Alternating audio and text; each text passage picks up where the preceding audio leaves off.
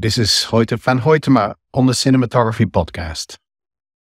The following podcast contains explicit language.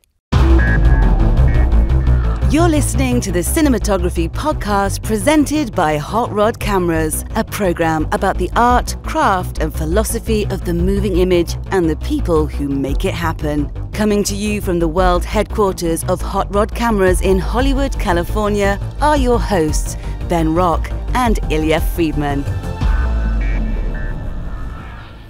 Hey there, Ben Rock. Hey, Ilya Friedman, what is up? It's another episode of the podcast. And who's on the show today? This is a big one. This is one we've been wanting to get for a long time. Hoyte Van Hoytema, DP of Oppenheimer. And we pretty much only talk about Oppenheimer, but my God, I could talk to this guy for 5 hours about Let the Right One In, which is the first movie of his that I ever saw. I know you could, because you were such a massive fan of that movie. So was and am. His work is amazing, though. I mean, look at his entire filmography. He's been working a lot with Christopher Nolan. Basically, after Wally Pfister stopped shooting for Christopher Nolan after The Dark Knight Rises, Hoyte has shot every single Christopher Nolan movie, but he's also shot some pretty noteworthy films, including Nope, the Jordan Peele horror movie that I also love. Darn it, spoiler, I didn't ask him if the character of the DP in Nope was based on him. Yeah, it's a joke. I'm sure it wasn't, but he is a great character. He's one of my favorite parts of that movie. He's a great character, but I don't think it was. I mean, based on talking to Hoyte, I do not believe. I was making a joke. I have some theories about who it might be based on, but I don't want to piss anyone off, so I'm not going to say them out loud because we still want them on the show. That's true. And now, close focus. All right, so Ben, it's a bit of a grab bag this week of stuff. The Super Bowl happened. Yeah, we were talking about the Super Bowl, and the problem is that I don't watch sports on television. I just don't do it. I'm sorry, and I'm not here to yuck anyone's yum. If you like watching the Super Bowl, you know, obviously I'm in the vast minority here. I just don't enjoy watching sports on television. Well, there are still more people on the earth who didn't watch the Super Bowl than did. So you are in the majority in that department. But as far as Americans who have household television, yeah, it was like 123 million people who watched it, which is the highest telecast of anything ever, like short of the moon landing, which was screened, you know, all over the earth. So yeah, that's a big deal. That's a lot of people watching. How many of those millions of people do you think Taylor Swift was responsible for? I mean, even if it was only 5 million, that's still impressive. Yeah, it's possible. I think there's probably a few people who did tune in to see the cutaway shots of, you know, Taylor rooting from the stands. It could happen, I do think that the Taylor Swift Travis Kelce thing is sort of the soap opera of this Super Bowl of this year. There was a right-wing conspiracy that, you know, Taylor Swift was going to like jump up after the game was over and endorse Biden. Did you hear about that? Well, in general, yeah, because I guess at one point she encouraged her followers to register to vote, which I don't think is a bad thing for even someone who, let's say someone whose politics I disagree with, like Kid Rock or Ted Nugent. If they want to encourage people to vote, I'm all for that. 100%. Yeah.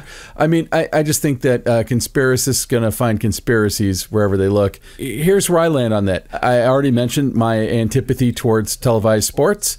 And also, I mean, like, we've talked a lot about Taylor Swift on here. So to me, it's like I don't really have a dog in the fight of the Travis Kelce Taylor Swift thing. I guess I just hope they're happy. And they both seem like potentially nice people who also happen to be megastars, and good for both of them. Yeah, well, you know, it's also been sort of an interesting time, though, too, because the industry is just starting to wake up now after the strikes. Just really in the last couple of weeks, productions are, you know, being greenlit. Things are starting to move. People are in prep, getting ready. I've had several clients who've been testing cameras and testing new things lately, which is a good sign for the future. I find that when I'm on sets now, like people, like they don't mask at all. There will be like one person who masks. It feels sort of like business as usual, and so far I haven't seen any mass die-offs, so I think maybe we can safely say it's we're back to business as usual a little bit. A little bit. Yes, I think that it does feel pretty, post-pandemic feel now. It feels really like, it's normal, more normal on set than it's ever been. But, we were talking about the drop-off that people keep talking about, this drop-off in production now post-strikes, saying we've reached peak TV is over, none of the streamers are going to be producing at the same volume. It's really interesting because even if that's true, if you go back 11 years, we were just talking about this before we started the show. Yeah. House of Cards was like the first big series that Netflix produced. And Yeah, I'd say like that and Orange is the New Black. Those are the those were big. Because it was like a big deal that David Fincher and Kevin Spacey were doing a show for streaming. Like it was kind of a roll of the dice that no one had ever done before. I think it'd be interesting to look at how many production days and hours have increased since Netflix became a real force in the industry, and how much more production Netflix is directly responsible for. Because I'm not saying that they would make up for the shortfall that might be happening across all of production from 11 years ago, but it's possible that the drop-off isn't going to be as grand as people are predicting, because there is a lot more work, I think, just in general, that has become the standard in the last few years. Well, but that's the thing is, it's like over the course of, 11 years, people get inured to a certain amount of work going on. But I will say this, most streaming series have half or a third as many episodes as an episodic series would on a network. So if you're working on NCIS, there's like 22 episodes. There might be as many as 24 episodes in a season, and most streaming shows have. Honestly, True Detective season 4 only has 6 episodes, and this was one of the things that the Writers Guild kept talking about. Was like, what do I do with the rest of my year? How do I make a living? Or how do I not, drive for Instacart?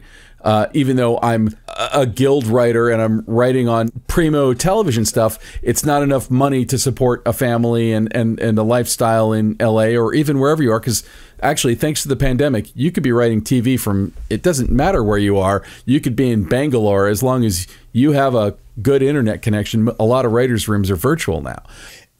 I think there's a lot more people who are actually working in the industry too. I think there's been a big influx of people who've moved over to this space versus, a little more than a decade ago. But I don't mean to bang on this drum, because I know that this is something we talked about during the strikes a lot, is that I think that all the networks and everything are going to complain about the writers and the actors and say that they couldn't afford it and that's why they had to cut production. But when you think about it, the writers are not the major expense of a TV series, nor are the actors. There are probably more actors on a TV series. Well, definitely more actors, Definitely. My Dinner with Andre, the series. Yeah, it's not you. But I think that the reason that a lot of the drop-off is going to happen, first, it has to do with interest rates going up. And basically, these networks were coasting on essentially free money because interest rates were so low. They could just keep borrowing and borrowing and borrowing, and they were all growth-centric. And when interest rates went up, the investors in companies like Netflix and Warner Brothers and whatnot were like, okay, well, now that you have had some growth, you've had many years, not just quarters, but years of growth, let's see some profit. And these things hadn't been super profitable, even though, Netflix has an obscene amount of subscribers. I don't know. I haven't checked to see the exact numbers lately. But because of that, the investors it's not calling their bluff, but basically saying like, we want to get paid now that this is like a real thing that everyone does. And something I heard Craig Mazin in an interview talk about was sort of the distorting effect that Netflix has had on the whole business, just because they started doing what they were doing, and Disney, HBO, Amazon, all these people were like, well, I guess we're doing that now too. And they all jumped into that business, and it was kind of unsustainable from a financial standpoint. I mean, I mocked it openly on here, and I still mock it. To me, this is one of the most mockable things ever. But The Rings of Power was a $1 billion television season. Like, how do you even begin to make your money back on that? I mean, I can't help but think, what if Netflix did their own thing and nobody else followed? What if everyone stayed business as usual and decided they didn't want to go after that as like... I mean, I think that they saw the writing on the wall, which was... We're all kind of used to it. I mean, not to get too deep of a cut here, but like in the Napster days when file trading first became like a thing, I think I wasn't alone in saying, like, I would pay for this. Like, this is a valuable service. And it wasn't too long before Apple came along with iTunes, and then later you end up with Spotify and, you know, blah, blah, blah. And I even remember thinking at the time, like, I wish this was a subscription service. I would rather pay a monthly fee for music than have to, like, buy each individual song.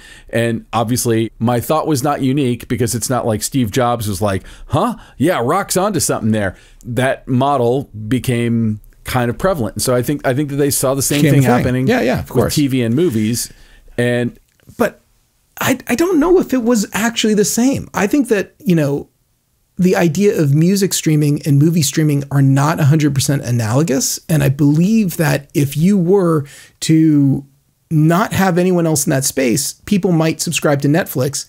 And yes, there would be some people who would cut the cord, but for the most part, I think that everyone would still have their terrestrial service, because Netflix did not replace all the things that people would have wanted to. The industry cannibalized itself and started replacing all the things. Now sports is available. Well, I mean, that's different streaming that's like platforms. The next frontier, I think, because I think that, like, live streaming content was like the last frontier for this, because yeah, you can, you know, buffer however many TV shows and movies on some server farm somewhere, and I can watch them on TV, but to have something happening live, and I'm seeing a live telecast of it. And the first one I can remember, but maybe there are others, was Chris Rock's comedy concert last year.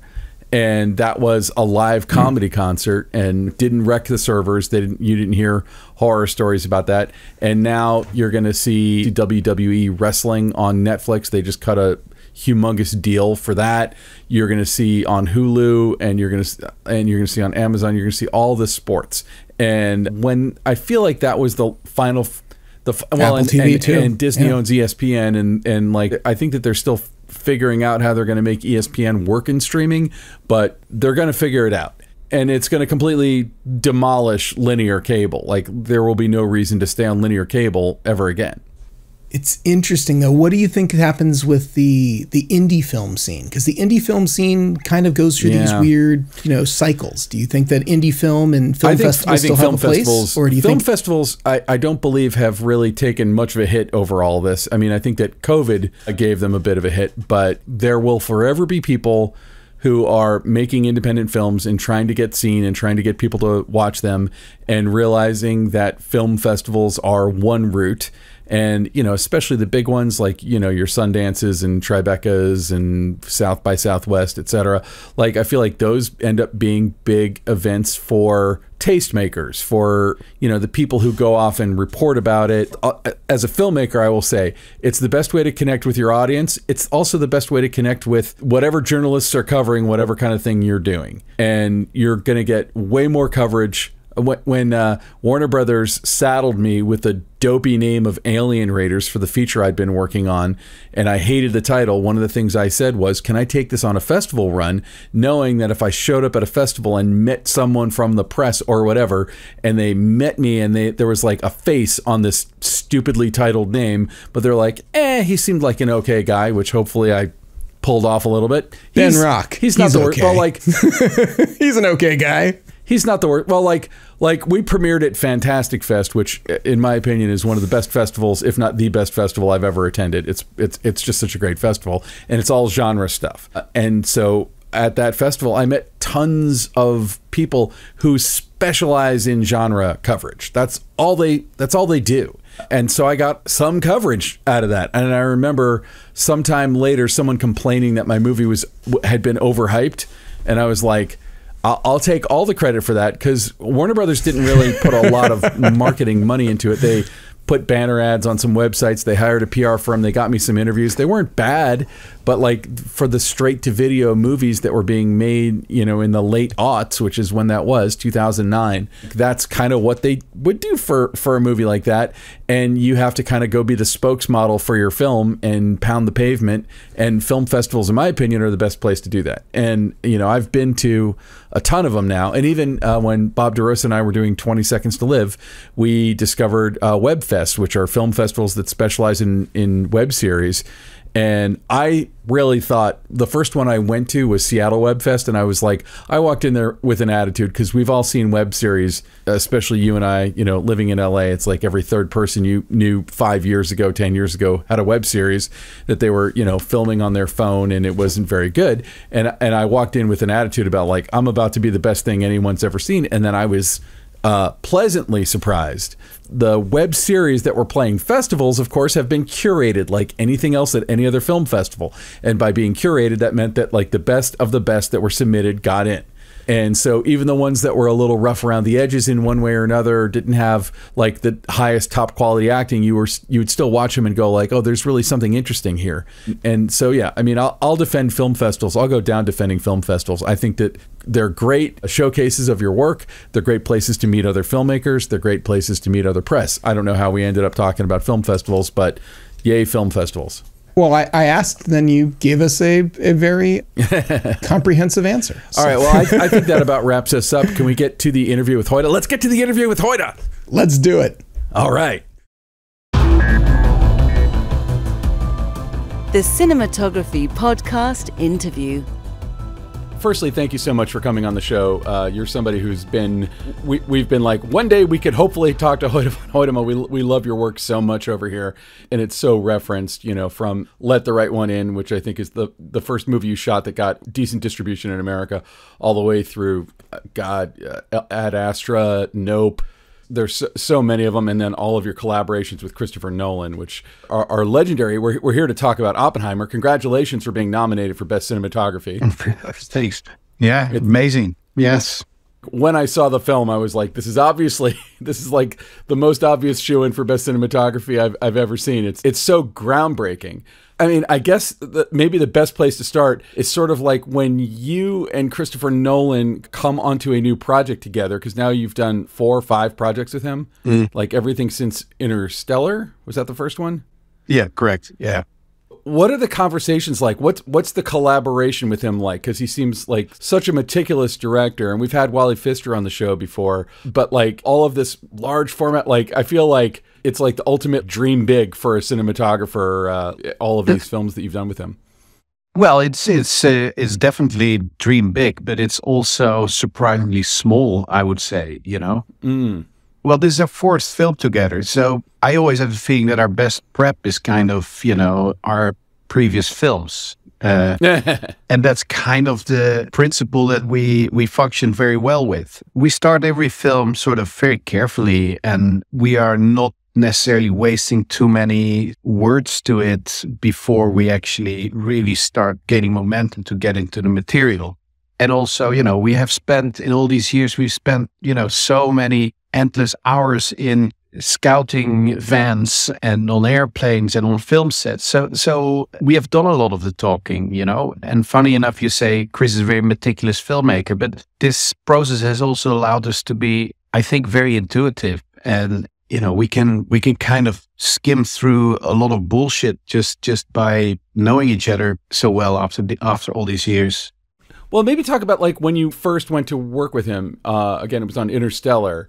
At that point, he'd done all the Dark Knight movies. He'd done Inception and stuff like that. Like, you know, he had a reputation that preceded him. But I also feel like so did you. You had done so many amazing looking films. What brought the two of you together for this collaboration? Yeah. Well, I had never done anything on the scale that he had worked on. So it was pretty intimidating for me, you know. However, I very quickly realized, you know, that sort of my projection on what that scale is and what he did, you know, it was very much sort of a result from step by step labor. When we started Interstellar, I was, you know, literally looking up at that crazy gigantic mountain in front of me and thinking, how am I going to do this? And how am I going to sort of, you know, even technically, you know, wrap my head around this? But, you know, he was always very calm and very sort of reassuring. And he sort of said, you know, let's just start with one step, you know, and then after one step, take another step. And before you know it, you're sort of engulfed in a lot of practicalities, a lot of practical problems. And you're trying to solve a lot of little things that you realize later are sort of becoming the sum of, you know, the bigger picture. And And it hasn't been any different ever since, in a way. You know, it's intimidating, but I think somehow after you take one step, you know, every second step gets a little easier. If that makes sense. Well, and there's something I've always noticed about all of his films, and even as we've gotten into like these large format things that you've done with him, like Dunkirk. Well, I mean, I think all the films that you've done with him have involved IMAX to some degree. And I believe Oppenheimer is the one that involves it to the biggest. But there's even when it's like big sci-fi, hard sci-fi, there's like a naturalism to the approach to the image, to the lighting, the lensing. I don't know if the right word is pragmatism, but like it's this big story, but it's being told in a way that just feels very much like you're right there with it. Is there a specific creative artistic approach that the two of you go at it with to kind of create that look, that feel? I know that shooting celluloid is part of it, but like, what are the discussions? What are the discussions about, like, if one of you had an idea to go more expressionistic? But again, like, I don't feel like his films are very expressionistic for the most part. No, I always say that restraint is a very big, powerful tool, you know, that we use. Per design, our films are sort of put together very much out of taste. To a certain extent, we're both, you know, annoyingly puristic. You know, we love we both love very much, you know, the expression of celluloid. You know, the way it renders colors. We both love the big format, the way it renders depth and perspective. So we have always sort of, maybe in the beginning, intuitively felt that, you know, very powerful affinity or magnetism towards that specific format. And it's very interesting because we have always sort of tried to squeeze whatever subject matter we have in front of us, you know, to work for that format. Just because, we always kind of believed that this was really, you know, the way to photograph things for us, you know. And so I'm trying to sometimes figure out why that is, but I think it has a lot to do with that idea that you have a format that reproduces things so faithfully to the way you yourself see the world that you just try to apply it to everything. Do you think IMAX sees resolution and like depth of field wise more or less the way we see? Yeah, I mean, that's a difficult conversation because, of course, an IMAX camera doesn't see things the same as a human eye sees, and a human eye has an extremely small chip to it. So, you know, depth of field, etc., works very different than, for instance, on an IMAX camera. You know, or if you project on a much bigger surface area, but at the same time, you know, everything is an interpretation, of course, and the perspective that we get, as well as sort of the viscerality of an IMAX frame. But in that way, we felt that sort of a naturalistic way of looking into a scene or looking into reality is very similar to, you know, what an IMAX camera does for us. As well as because of a shorter depth of field, it gives us really that power and those tools to sort of control our perspective and control the depth very much. I think we should jump into Oppenheimer. And I've got a question right off the bat here about the sort of like the first, I mean, really, it probably goes on for about the first maybe 20 minutes of the movie. I was really taken by the cross-cutting of the story between the main sort of storylines and also these moments, which might be considered expressionistic because, or maybe some of the more expressionistic stuff, you have these macro sort of subatomic particles spinning and exploding and colliding, intercut with everything with of course like this very sound up soundtrack. I know that from your collaborations you like to try to create as much stuff in camera. Is that all CG?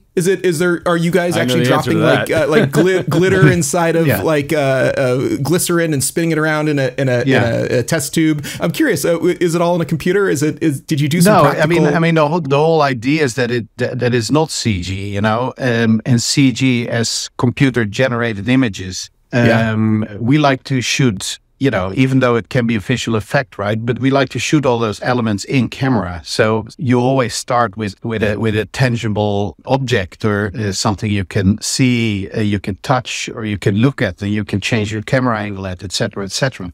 Now, we film a lot of those, and starting this whole process is like a big science project, you know, in high school or something, you know. We have a studio full of experiments, and our visual effects supervisor, Andrew Jackson, and Scott Fisher, special effects specialist, they keep designing all these little ways or science experiments in order to enable us to actually really film things, very much in the style of the late Douglas Trumbull, who did it for, Space Odyssey or for your Blade Runner, where they would create all these miniatures and smoke effects and light effects and fire effects or zero gravity effects. So very much in that school, they have been creating the visual effects as well, which basically means real physics applied to what you shoot. And those real physics, they translate very much into, the final results or the final images, which are very often they're put together of different things, or there's elements taken, etc., etc. But there had always been that will to sort of really film it and to really see it, because if we really film it and really see it, we also, while we're shooting, we can project it. We always project our dailies and our rushes. So we see it on the screen and we can respond on it, and we can reshoot stuff. We can do things a little differently or build something differently. Instead of like spinning ping pong balls, what if we use spinning glass balls, and how does that look? And what if we instead of we have aquariums and we're pouring like aluminum particles in there that reflect the light that we shine into it, and then stir it, and then we play with lighting in order to get different lighting effects. And this gives us universes or electrons or stars, and there's this endless experimentation. What if we use, instead of aluminum, what if we use magnesium powder? What if we use this? And so there's this constant experimentation going on, in order to sort of put a face to the physics. It's not always about being accurate, but it's about creating sort of examples that we can understand and we can grasp or grapple the physics behind it, and they're always based on real physics. But it was very helpful to us to start from a tangible base, opposed to dream it up, put it in a computer and design something from scratch, I think that when people think about, cinematography and the work of cinematographers, I think it's almost always about like big set pieces or explosions or dramatism with actors. But I felt like you guys must have spent days shooting the fish tank, shooting the insert shots, shooting the close-ups. I think that's a part of the job that doesn't get talked about very much. Is that as fun and rewarding as the big set pieces? How much do you like these sort of days? Well, it's the most fun, but I also have to tell you that the amount of elements that are being shot there are tirelessly done by Scott and Andrew while we're shooting other things as well. So we constantly have this set that travels simultaneously with us, which is basically a home-built studio. It's like a tent or a garage, and they are just all day, every day, they're doing all these experiments and things. And Chris and I are like, during lunch or when we have a little bit of time, we go by and we look at it, or we tweak, or we get impressed and we play around with it. And then the next day, we all watch that stuff on the screen, and then we respond, we change, and but it is a total playground. It's like it's this wonderful sort of Leonardo da Vinci studio where everything is possible, and it's like a weird combination of expressionistic art as well as pure physics, etc., and mechanics. A lot of mechanics, like Scott Fisher built all these weird devices, which is basically, like build a device that is a motor that has a disc on it, and on this disc is metal pins, and at the end of these metal pins there's ping pong balls, and these ping pong balls swirl very hard, and we notice that if you move the disc you get oscillation into that direction, and if we then expose this with longer shutter times, you get stripes, so you get a very nice representation of, for instance, electrons speeding around in circles, or then leading us again to maybe this is a good visualization of electrons in a particle accelerator, for instance, and how well would it look if they collide into each other, and what are we going to shoot then? And it's an ongoing science project. I feel like, in a weird way, like Christopher Nolan, I think, you and Christopher Nolan with Interstellar showed a black hole more realistically than it had ever been shown in a movie, and now you're showing us, subatomic, quantum particles in a way that no one's ever shown us. And I even think a little bit, there's like a shot kind of early in the movie, I guess, where Oppenheimer's laying on his bed and we see the electrons or whatever, I don't know what particles, quarks. Well, I'll go with quarks whipping around in front of him. Now, was that like did the special effects guys, had they figured out some of the stuff, or like at that point were you like saying like, hey, we need something that can whip around, or was that purely just like lighting, saying like, I don't know what fiber optics or whatever you were using to create that effect? Well, in this particular effect, I think we're talking ping pong balls on metal wire, really? Rotating. And or tiny white balls, but this I remember. This was a result from before we started the film. We had like a 2 or 3 days testing period, and there was, of course, in the script there were all these sort of little physics visions. Oppenheimer's view on the very fabric of physics and of forces. We had every sort of scientific probe lenses, macro lenses. We shot on VistaVision. We shot super high speed. We shot 35 millimeter. We shot 65 millimeter. We shot IMAX, as well as we started to play around with shutter angles, speed of shooting. It's almost, some things are almost like step motion animated, or shot 3 frames per second. If somebody lays very still and you shoot things 3 frames a second, then it rotates very hard. How will it look later, and what will it do to your image? So that specific thing you're talking about, that was kind of something that we learned during those testing days, and something that then we took that apparatus into the room where it was, and we just did a few experimental shots like that, So I'm burning to ask you a question, and I know this is something that has been much discussed about Oppenheimer, but for this, the choice was made to shoot IMAX, and the choice was made to shoot like the congressional hearing stuff with Robert Downey Jr., that whole plot in black and white, but black and white IMAX did not exist. You guys brought it into existence. I don't know that we've ever talked to someone who compelled Kodak to create a new film stock that never existed before. Yeah, I mean, let me start off by saying that, with obsession and enough enthusiasm, all these companies that are catering for us, I'm talking like Panavision or Kodak or IMAX, they're all sort of sitting on the edges of their seats in order to build us something new. It's very often, it's just asking the right questions, It's not even purely just a matter of money, It's that kind of engineering willingness in order to build stuff to see things that you haven't seen before. But I mean, Kodak was super willing to help us out. The good news is that, yes, we want to shoot on IMAX. We were also shooting on 5x65, and thank God the film stock that goes into an IMAX camera is the same as that goes in a 5x IMAX camera. It's 65 millimeter film, basically. But no, it didn't exist for either of those cameras, so Kodak had to manufacture it. And we initially thought, oh, this is going to be simple and fun, and they're just going to smear specific emulsion on top of a film, and then we roll it through the camera, and Photocam develops it, and it's going to look great, But it turned out to be a much bigger sort of venture for us.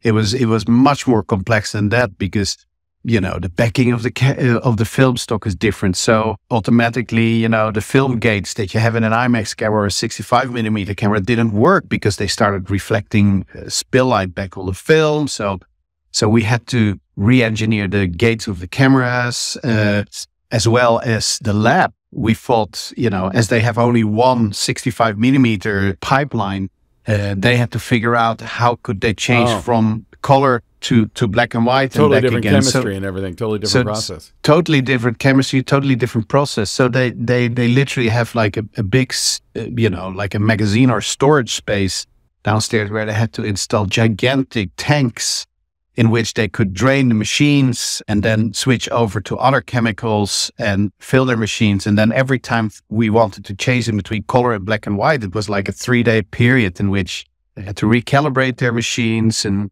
retest it, etc., etc. So in the end, it was not just Kodak making the film, but it became this kind of group effort of all these different departments, sort of, putting this together for us, just because of couple of crazy lines in the script and some and some weird ideas. But I just recall very much when Chris and I for the first time did some tests on black and white, and we had our equipment pretty good together. I mean, there was still small things that really needed improvement, but we shot a portrait of Killian. You know, we just on the IMAX camera we shot a portrait for the first time, a portrait on that format on film, and that format is very similar to like a medium format photo camera, you know, like an old Hasselblad or something. And we saw that result back, and we were just both blown away, because you never really on a screen like that had seen a portrait with that kind of depth or that kind of, you know, black and white rendition. You know, it was amazing for us. You know, we took that negative, and because we liked so much, we just wanted to hang that in our offices. So I had a guy that could make extremely good scans from an IMAX frame, and we had a print made that was pretty big, and that became one of the prints that Chris used in the early sort of publicity for the film. You know, when it wasn't known that Cillian was going to play Oppenheimer, you know, that's the print that came out through a lot of these outlets, which is literally a scanned frame from a strip of IMAX film, you know, from a strip of moving IMAX film, and it looked amazing. It does look amazing. And it's interesting because, like, when I think about IMAX, especially IMAX used for narrative filmmaking, the first thing I think of is Dunkirk, which you also shot, and just like these amazing vistas that you create. But I feel like I've never seen an IMAX film that went so tight, like that, you know, like a lot of, I mean, you've got big vistas, you know, at the Trinity site and stuff like that. There's plenty of large stuff, but there's also some real intimacy. And it almost reminds me a little bit of The Hateful Eight, the Tarantino movie, where they used 70 millimeter, but they told, you know, it wasn't Lawrence of Arabia. It was like almost all contained. And with this, there's a similar thing where you're using the large format to get more intimate. Can you talk about that approach?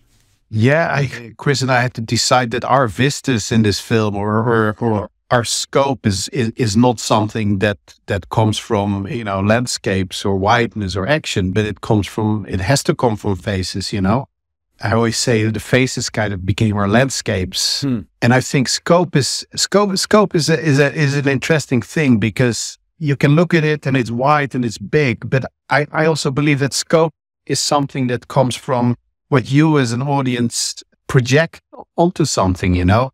I think, you know, the human eyes are extremely interesting because it's not what they purely express, but when you look into somebody's eyes, what you also see is all the endless possibilities of what somebody is thinking. You know, there's the fascination of what's happening behind somebody's eyes, inside his mind as well. And that's something what a close-up very much has, that kind of power to not only show expression, but also have an audience read their own things into those eyes or into those faces. And I think for us, it was very obvious and important that our film had to play very much on that level. You know, we're dealing with a lot of very abstract concepts like quantum physics or quantum mechanics that very little people sort of have the ability to understand. And even we cannot grapple the concepts of quantum physics.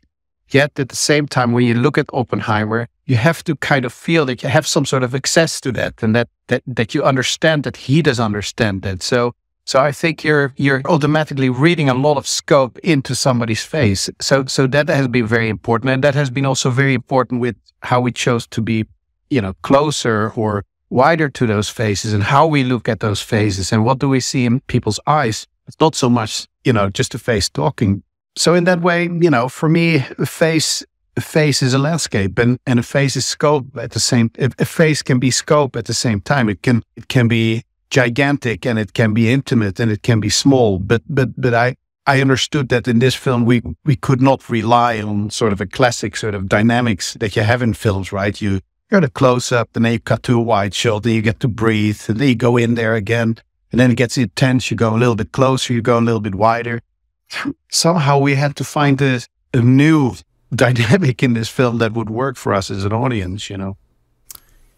There's a line in the movie, I believe it's Matt Damon, who says that this is the most the most important fucking thing in the whole world, or something to that effect. And there's not too many movies out there that I feel like really cause the audience, and because like you hear we're many years removed from 70 plus years removed from the events of Los Alamos, and I think there's a lot of people who don't understand necessarily just how important this was for the whole world. Both of my grandfathers worked on the Manhattan Project. One of them was out at Los Alamos. And I know that there was a lot of, it's a Christopher Nolan movie. I mean, there's a lot of intention to try to get it right, to tell the story right, to go to the actual places. Was there a sense of importance every day going into set, every day going into this job, like of what you were doing is you were creating a work of fiction, but there was really a sense of importance to get this right, and get this right not just in a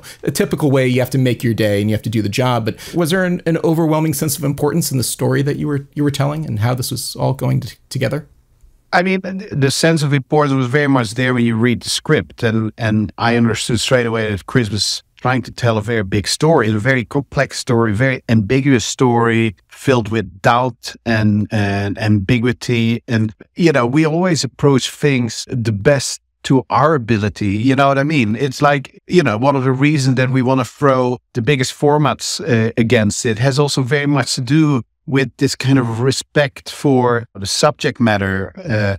And in the end, you always want to tell something specific, and it can be something very big or something very small, but you always want to tell it in the best way you can, and have the right integrity, and try to be as pure as possible. And that's also, again, where that restraint comes back, right? You don't want to sort of be too obvious and too cheap with the way you chase effect, or the way you just be pompous or big or small. You want to handle every subject with care, and you want to be truthful, and you don't want to sort of alienate your audiences by bad trickery. And I think with this subject matter, of course, we were all very much under impression and in awe. We all understood sort of the complexity of the materials. We all read the book, of course, up front, 700 pages transcript, American Prometheus. It's one of the sort of most rich, bodies of work. It's very rich, and it's so full of information. And then Chris has created this script out of it that sort of, boiled down the essence of that work. But yeah, it's very serious. But within that stuff, of course, it's also very important to be yourself within that, and to find yourself, and to, be the person who you are, be a human being. And I think that by having done these things together, I have a feeling that we always also can gauge that very much. Not about getting to work every day and getting nervous and saying, "Oh, we're so impressed and we have to do this right." I think doing it right is also, staying true to yourself, and so that is very much sort of the atmosphere on set. And we can do very difficult things, and we can still keep things light as well at the same time. It's in a way, what do you think is the best creative process for yourself and your crew and everybody around? And I think somehow we all feel free, and we all feel that our sort of judgment channels are wide open when we do it. And we all have a wonderful time, and we all love what we're doing, and we're all super inspired. When we're all privileged that we get to play on that playground, Man, I think I can't think of a better place to end it, and our time is basically up. We would love to have you come back on the show at some point to talk about the rest of your career, because there's so much stuff that, like I said before we even started, I feel like I could do 2 hours on Let the Right One In alone. I've seen that movie dozens of times.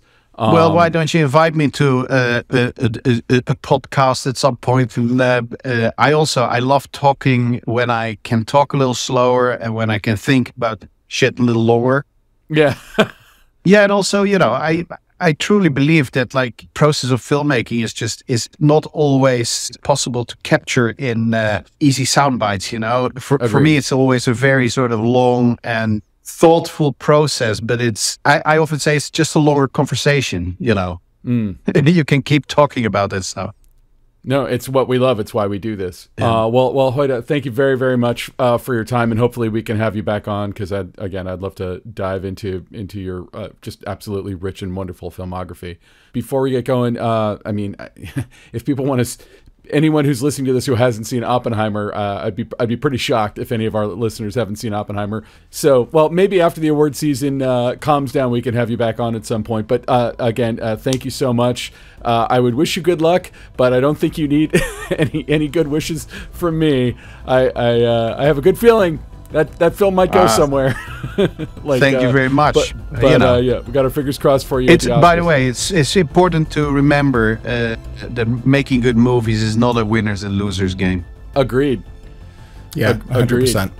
Thank you, Hoyte. It was a dream to talk to you, and we really appreciate your time.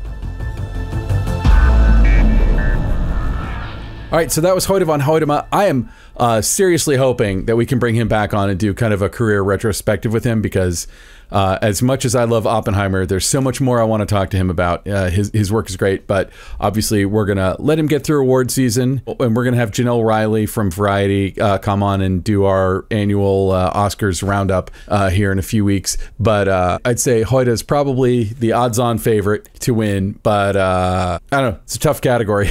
Like, I feel like 2023 is one of the best movie years in memory. For sure. And great movies, great movies this year. And now, short ends. So Ben, it is our short end time of the show. It's a time when you and I kind of get on our own personal soapbox about whatever we might be interested in this week. What do you got? What are you interested in? I have a really cool YouTube channel that I think our listeners will dig. And this is props, no pun intended, to the YouTube algorithm for serving this up to me. But like sometimes with YouTube, I'll find that it's like I'm falling down the same rabbit hole over and over again. And it's a channel called Scott Prop and Roll. And it is hosted by... is it Scott Prop and Roll and puns? I mean, because that's like... This guy's full of dad jokes. You'll love it. No, you should check it out. Okay. I approve. And he has a lot of shorts on YouTube. You know how people have the shorts that are like, vertical video usually, and they're like, 30 seconds or a minute or so.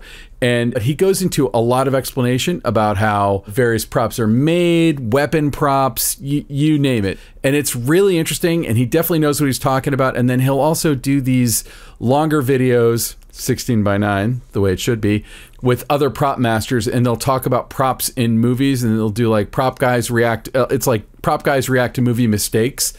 But I feel like if you are, as I am, like, I mean, I came out of the art department. Like the two departments I was in before I made the big move to directing were makeup and art department. And it's just great to hear these guys talk about their craft. And he's just deeply knowledgeable and very funny and entertaining. And yes, indeed, full of dad jokes. And I think anyone who kind of likes what we're talking about will find him extraordinarily interesting. So check it out, Scott Prop and Roll. I find that stuff fascinating. I'll totally check it out. I don't know if you've ever run into Peter Geyer. He makes action props. These are props that, actors very much have an interaction with and might get, potentially like safely giving people dangerous things to interact with. Like he makes razor wire, prop razor wire. It's all made out of like foam, but the stuff looks so good on camera. It looks like razor wire, but you can have an actor fall right in it and they'll be totally fine. He did one recently where it was talking about making fake meat for vegans if they have a scene where they have to eat a steak. Oh wow. And he showed mushrooms.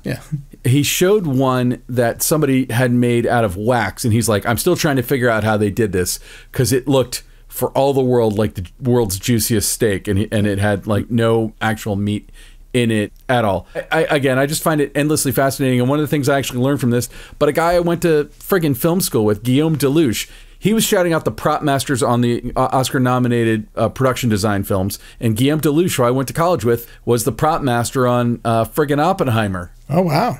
Yeah, nice. It's an Oppenheimer-y kind of episode here. But, like I knew Guillaume and his wife, Wendy, who was a script supervisor. I knew them both really well 30 years ago because I'm an old. But, that's what happens in this business. You meet a bunch of people and time goes by and a lot of people stick around, and the ones who are successful, it's kind of like, you get to socialize every once in a while and compare notes about, their career. The fact that you're just still in the business is a thing. So, yeah. Hasn't killed me yet. So, Ilya, what is your short end this week? Well, I'm very pleased that HBO Max, or just Max for all of you people who just signed up for the first time. You know, calling it Max is like calling Twitter X. I can't make myself do it. I'll probably get there at some point. I'm probably going to have to. But yes, so Max has brought back Tokyo Vice. Tokyo Vice Season 2. There's only 2 episodes in, so if you haven't seen it, you can totally go back and watch Season 1, and then you've got 2 episodes of Season 2 you can plow into. It's really good. It's a great series. I'm not going to totally redo everything from what I said before, but after 2 more episodes, I'm still as hooked as ever. They were able to absolutely match the quality from Season 1. So if you haven't seen Tokyo Vice, check it out on Max. Tokyo Vice Season 2. It's great. And Michael Mann makes that show, right? He might have a credit because of the original Miami Vice, but no. J.T. Rogers. It's created by J.T. Rogers, and it's based on the book by Jake Adelstein. And yeah, it's really good. Fun. Yeah, I haven't seen it yet, not even with your glowing recommendation last year. So I definitely need to check it out. I feel like I've been mostly consumed with True Detective, Night Country. Yeah, that's been good too. Yeah, for sure. It's pretty good. I mean, like, honestly, like, you know, in talking about peak TV, like, I feel like there's a lot of really good TV right now, and some of it's because the strike's over and the stuff that was in the pipeline's coming out, the stuff that was shot before the strike is coming out. Also, like, Jon Stewart back on The Daily Show, which I watched the first episode of right before we recorded, and it's like, holy crap, Jon Stewart back on The Daily Show. Feels like a warm blanket. You know, I gotta say, cream always rises. Like, good stuff does get out there. Good stuff does get seen. And when big companies make good stuff, it's really, you know, it's got a huge reach. And I'm really glad that some series in particular have come back and are really killing it. I'm still mourning Winning Time a bit. I think Winning Time was HBO really had all the makings of being this incredible, diverse, different sorts of voice network, series, streamer, whatever you want to call it. But holy crap, they had so much good stuff sort of all happening at once. And yeah, now it's weird. Now Max is like it's a different thing. It's not, you know, it's not the same. It's kind of a dog's breakfast, isn't it? Yeah, there's a little bit of everything in there. Some of it's really good. Some of it's kind of, I don't know.